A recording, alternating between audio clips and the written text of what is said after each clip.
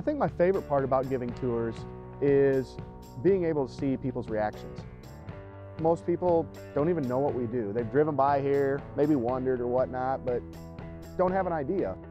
And when they get to come in and we give them a full tour, and I usually do a pretty inclusive tour, they get to see our process and see the kind of technology we use and how technical it is and the skills that it takes to actually be able to do that.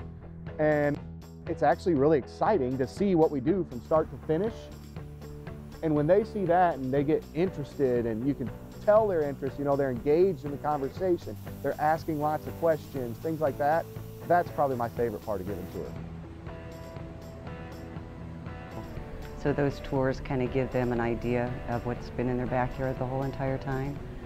You know, there's a lot of people today who still don't understand everything about manufacturing. A lot of misconceptions out there. It may be, they assume it's dirty or hot or stuff like that. You know, I have a 50,000 square foot facility. It's air conditioned, it's very clean. It's a great environment to work in.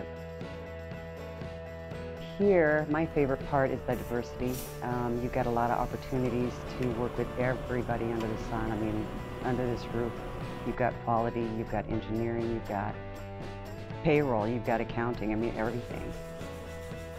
You know, it's not like a job where you're going to sit at a desk and you may not finish something for 2 years. I'm going to create something different every day. And you get that satisfaction of having completed that.